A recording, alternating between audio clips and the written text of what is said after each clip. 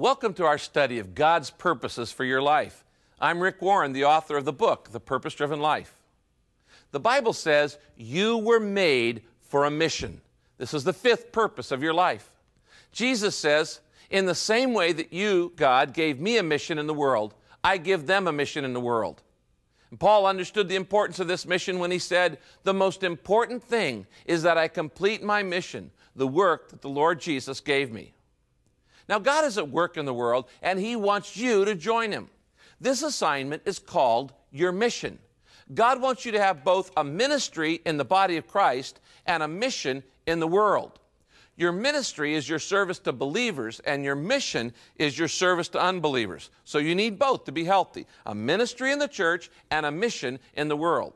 Now, fulfilling your mission in the world is God's fifth purpose for your life.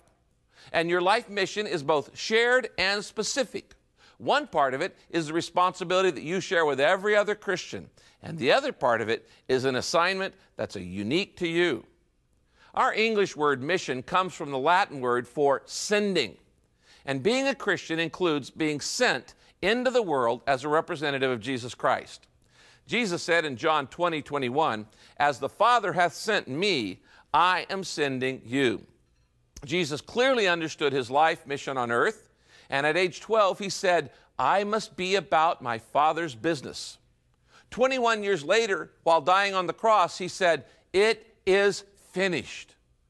Think about that. Like bookends, these two statements, I must be about my Father's business at age 12, and it is finished at age 33, frame a well-lived, purpose-driven life. Jesus completed the mission that the Father gave Him. Now, the mission Jesus had while He was here on earth is now our mission today, because today we, Christians, are the body of Christ. And what Jesus did in His physical body, we are to continue as His spiritual body, the church. So what is that mission? It's introducing people to God. The Bible says in 2 Corinthians 5:18, Christ changed us from enemies into His friends, and He gave us the task of making others His friends also.